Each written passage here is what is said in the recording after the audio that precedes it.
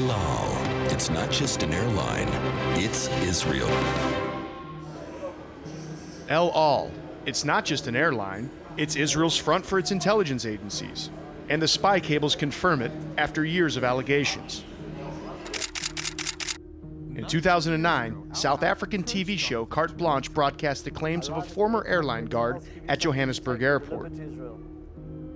He said he was working for Shin Bet, Israel's internal spy agency. We pull the wool over everyone's eyes. We do exactly what we want. The local authorities do not know what we are doing. Months later, South Africa deported an Israeli airline official. Little more detail was released. But a secret intelligence document confirms Garb's story.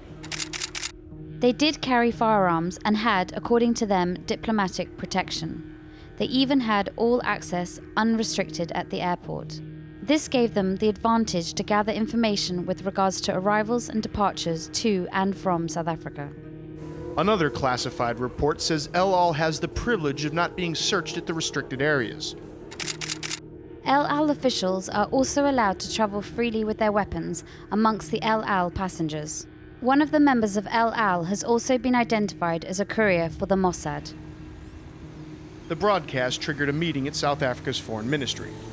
Security representatives withdrew permission for the Israelis to carry weapons.